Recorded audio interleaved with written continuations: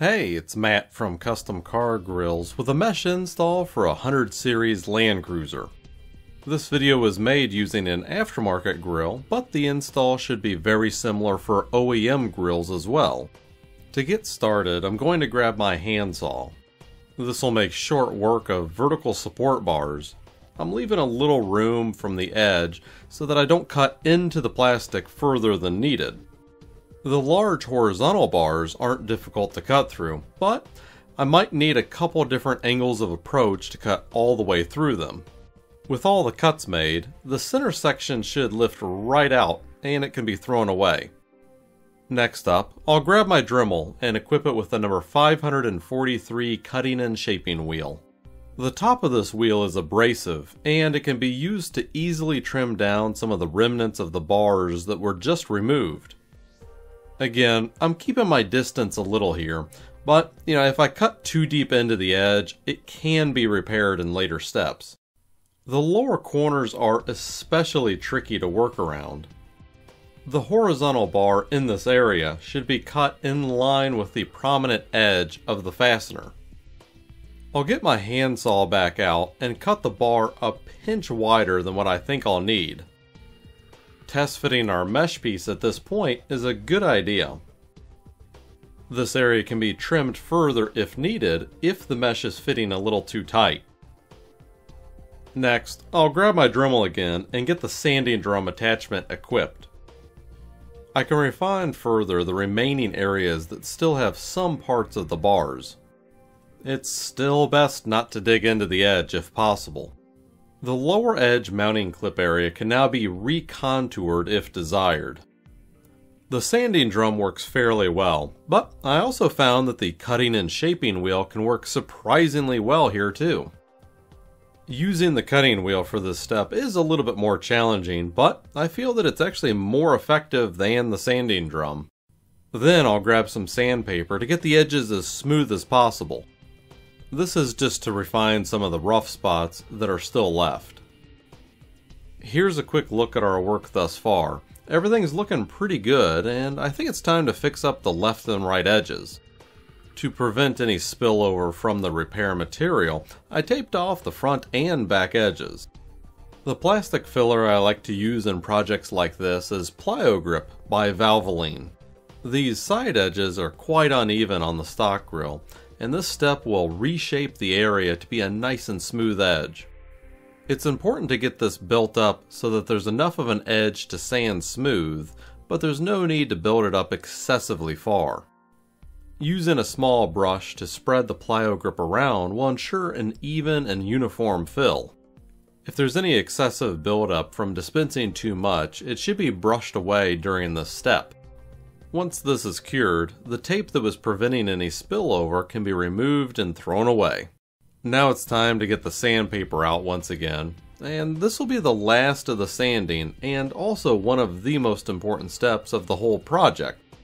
The edge needs to be super smooth when this is all done, and the contour needs to look natural.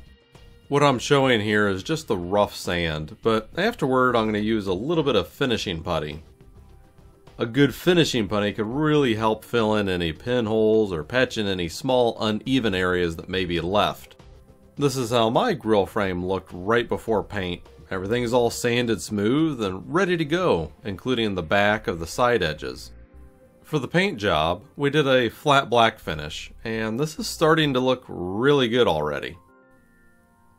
Simply swapping the frame from chrome to black makes a huge difference, and we haven't even installed the mesh yet. Speaking of the mesh, here's a look at the mesh piece we have for sale on our website. It's pre-bent and pre-cut in all the right spots to be the right shape and size to use for this mod. Depending on how the lower corners were cut, minor adjustments may be needed in this spot. To install the mesh, I'll first flip the grill frame around because the mesh wraps around the back of it. From there, the mesh should go right over the back, like so. Again, the lower corners may need minor adjustment depending on how some of the areas were cut. Once the mesh is fit in place properly, to hold it tight against the back of the grill, I'll grab some cable ties and foam. The foam helps protect the finish of the grille frame, and the ties will help keep the mesh in place. The ties need to be firmly attached, but there's no need to over-tighten them because that might distort the shape of the frame. I like having the tail end of the ties on the back of the mesh. This usually gives it the best hold. With all the ties in place, the tail ends can be cut off and thrown away. I'll give this a quick look over to make sure all the bent flaps are making good contact with the frame. If the mesh flaps aren't close to making contact, then it's best to adjust them before moving on. To bond the mesh and frame together, I'm going to use the remainder of the plyo grip used earlier. A good alternative is automotive goop if a different adhesive is needed. With the plyo grip install, I'm simply just applying this through the mesh so that it's making good contact with the grille frame as well as the mesh. Once some has been dispensed, I'll go back over it with a brush to smooth it out and ensure full coverage. Here's a quick close-up of some of this step. Again, it's just as easy as applying this through the mesh and then brushing over top of it to spread it around. Once this is all cured, all the ties can be cut off and the foam can be removed. The mesh install is now complete. Let's flip it around and see how it turned out. Wow, this looks great, and it's not even on the vehicle yet. This is such a big transformation from the factory grille, and it's really a must-have mod for any Land Cruiser owner looking to modernize their front end. Overall, this grille makes for a great weekend project, and it can be easily customized with letters or emblems. Now, let's check this one out installed on our customer's vehicle. I'm really happy with how this turned out.